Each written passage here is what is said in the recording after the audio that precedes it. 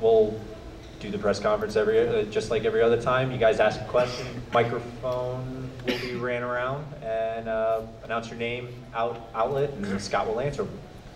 We'll go with Karen to kick it off. Karen Kraus, New York Times. Scott, how do you go from 37th in this event 4 years ago to first? I really don't know. I think it's a lot of great coaching. I think it's something I really wanted. When I graduated, I took about 8 months off, and I just kind of had an itch, I guess you could say, and I really wanted it, and I figured if I'm going to put myself in debt trying to afford to keep swimming, I might as well, give it my best. So I think it's just hard work, surrounding yourself with people who believe in you, and I guess having a great coach really helps. Dan? Hi, Dan Albano, Orange County Register. Since we don't have your bio in the media guide, and you just mentioned your coach, can you tell us about your coaching and your training? Who your coach is and your training? Let's see, my coach is Peter Motakaitis. He's been my coach. I went to UC Davis. My first couple of years I was more of a distance swimmer, so I didn't swim with him. I swam with Rick Henderson. But toward my junior year, I kind of transferred over to shorter things and started focusing on breaststroke a little more. Pete always, as our team was cut, UC Davis lost its men's swim team. So he transferred over and became the assistant coach for the women. And after I graduated, I went back to him. I know he helped put Haley Cope on the 2004 Olympic team. And he asked me if I was really serious about it, because he didn't really want to, mess around, because he puts a lot into it. I owe him, a lot for that. But we sat down, we had a plan from day one. He said, we're going to do this. We started doing a lot of things differently. Sometimes I joke and then say, if you would have trained our whole team like this, we would have been way better. But we started going on, different cycles. We were going 5 days on, 1 day off instead of following the weekly thing. Pretty hard swimming weekends and things. But also, I train. We don't have a team, so it's just me and him in the pool. A lot of times, I just kind of train by myself. Sometimes the women's team's there, but they're doing their own thing. So he's really the only one there to push me, and always give me words of encouragement. And basically, he has a plan, and we stick to it. Any more? Do you have any other questions about that? Let's go with Karen again, and then Scott.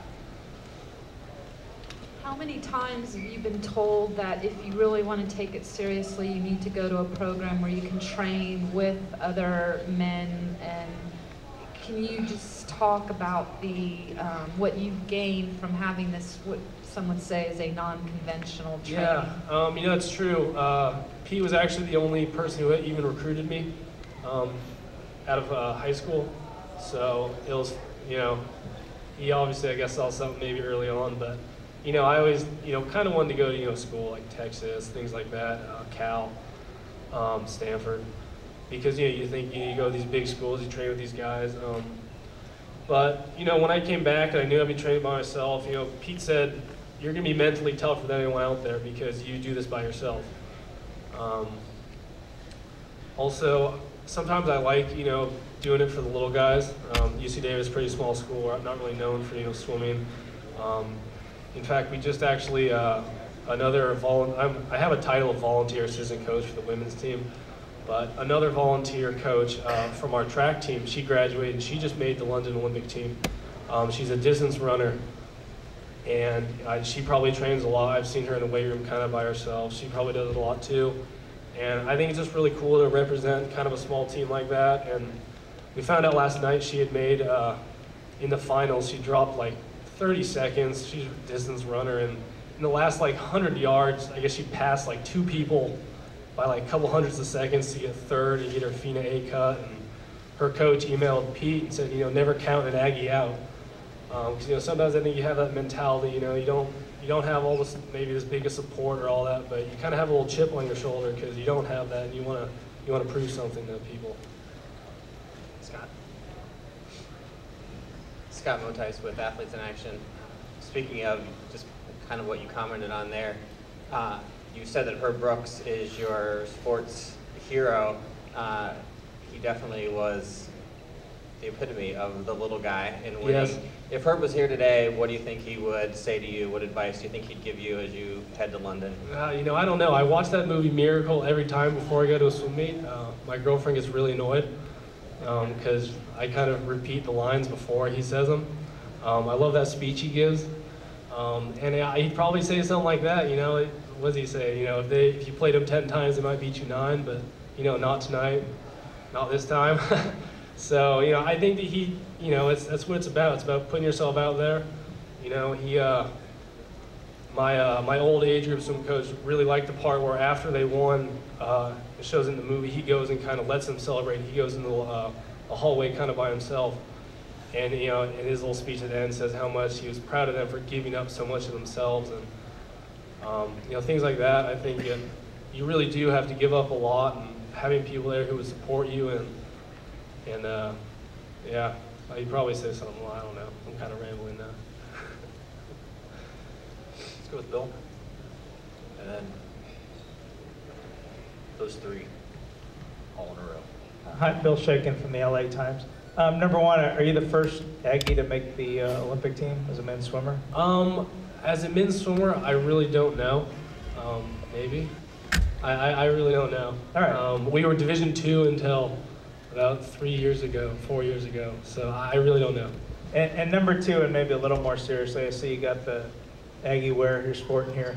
Yeah. Given that they really cut the team and made a statement that men's swimming was something less than a priority, Yeah. It seems a little incongruous for you to be wearing shirts plugging them. You Yeah. think there's any inconsistency there? Hey, gung ho, let's get them. Yeah, I mean, sometimes, you know, people are like, wow, aren't you, like, you know, mad that they did that? Why do you want to keep supporting them? But I think it means a lot. You know, I was lucky enough, I was able to graduate the year they cut it, so I finished out, but, you know, a lot of the guys on the team weren't able to. So, you know, I think I do it for them in part. I do it just so people remember. I mean, well, I'm still swimming, we're still around, Pete's still, you know, coaching women, so even though, you know, they tried to, you know, get rid of us, but we're a little more difficult to get rid of, I think, than they thought. So. Scott, Mark Cannizzaro for the New York Post. As good as your story is, can you appreciate what's going on with Jason Lezak here? And I'm sure you're familiar with Ryan scratching and giving him the opportunity to get in the final today. And can you just kind of talk about that, you know, going to? Yeah, you know, I was actually watching that race, and I was really rooting for him. I think that's really cool. I'm really glad he got to go. I'm actually really glad I get to go on a team with, you know, Brendan Hansen, Eric Chanteau. I've watched those guys swimming for a while. You know, really look up to them. I really enjoyed being in that finals in the breaststroke right between them. My parents said I got a lot of airtime on TV because of it. But I think it's awesome to have, you know, so many good leaders like that. I mean, you know, when Lezak did that in the relay 4 years ago, that was, you know, one of the most amazing things I've ever seen happen. And to have those leaders on the team and these guys that have all the experience, I think it's going to really help me because I have, you know, zero experience. So I'm, you know, definitely have someone to look up to. I'm really honored, I think, to just, you know, be a part of that. And these guys are like legends. And to like be able to like be associated with them in some way is, I think, is really cool, and I'm really grateful for that. We'll go Dan and then Karen. We'll wrap it up. Again, congratulations. Is there something that goes with the breaststroke with all the moving parts, the timing of the legs? People do the arms different. Is there, because of all the moving parts, does it lend itself more to upsets that particular race where, you know, sometimes you hear about, you know, the young 14-year-old girl can come up, she's real light, she can go super fast, but there's different things with that race. Do you think it's unique that lends itself to upsets? I definitely think it's unique. It's funny because I kind of used to be an IMer, but when I came back, it seemed like the most open events were breaststroke. Of course, that was before Brendan Hansen decided to come back. But it is definitely a unique stroke, and sometimes you feel it, sometimes you don't. In the prelims, you know, I felt great. In the semifinals, I felt awful. I tried a lot harder and actually went slower. So, which is kind of why I swam this morning. It was kind of a big risk. I don't know if it's a big risk, but I swam the 200 IM in prelims. Most people, you know, were like, why would you do that? I just want to rest. But it was really important to me to get my stroke back underneath me. You know, it's such a rhythm and timing thing. If you're off, you're off. And you just little teeny differences can make, you know, you can feel like you can feel terrible at the end of the race, you can feel amazing. So it is definitely a unique stroke. I think I read an article that my coach sent me about how breaststrokers are always the weird people on the team, both physically and I don't know how we act. I guess we're kind of the outcasts maybe. But I mean, it definitely is a different stroke, and it lends itself to, maybe you could say upsets. I don't know. Some people say it's it's the most difficult because it's so weird. So maybe people usually have it locked down. It might not be as big of an upset. I don't really know. We're actually going to end it there. Scott, thanks. Okay. We've got Camille Adams coming up, and then Greg Choi's in the mix zone. So, all right. Thanks for sitting here to listen to me, guys.